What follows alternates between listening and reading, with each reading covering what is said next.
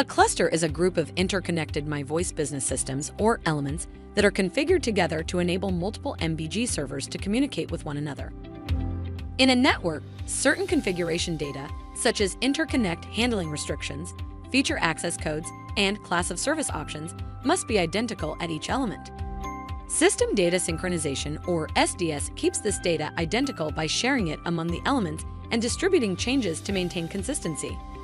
In this demonstration, we are clustering two MiVoice Business systems, System 1 and System 2. Each system has its own unique CEID number, CEID digits, and feature directory numbers. Let's start by configuring ARS for both System 1 and System 2. On System 1, click Call Routing. Click Automatic Route Selection. Click ARS Digits Dialed. Click Add. In Digits Dialed field, enter the CEID digits for System 2.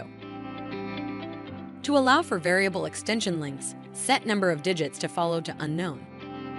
Route termination number should be set to the route created to reach System 2 by direct IP trunks. Click Save.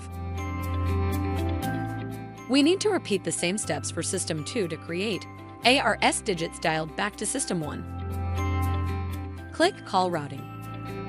Click Automatic Route Selection. Click ARS digits dialed. Click Add. In Digits Dialed field, enter the CEID digits for System 1. Set number of digits to follow to unknown.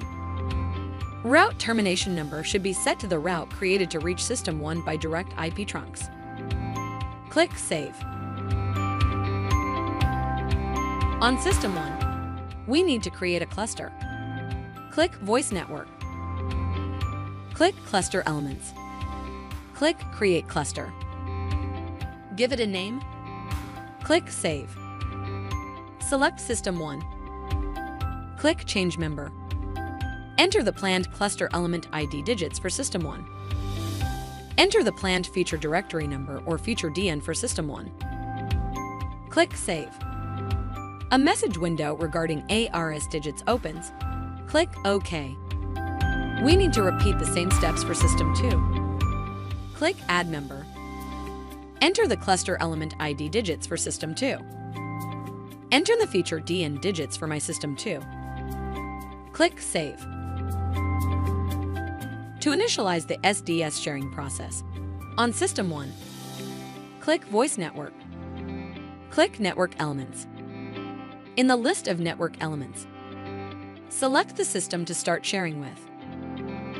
In our example, System 2. Click Start Sharing. A confirmation window opens. To start sharing between System 1 and System 2, click OK. Synchronization begins. Once completed, a message indicates a full synchronization must be performed. Click OK. To perform the full synchronization, ensure all forms are selected. Click OK. The full synchronization begins.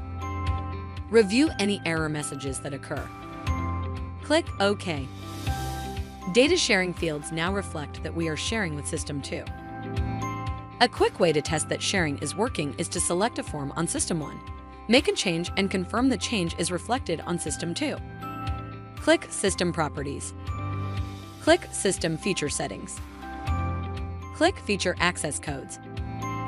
Choose a feature. Click Change. Enter a primary code. Click Save. The feature access code is shared across the cluster by entering a code for ACD agent login on System 1. The corresponding code will also be seen on System 2. Log into System 2. Click System Properties. Click System Feature Settings. Click Feature Access Codes. The ACD agent login code has been replicated from System 1 to System 2 through System Data Synchronization.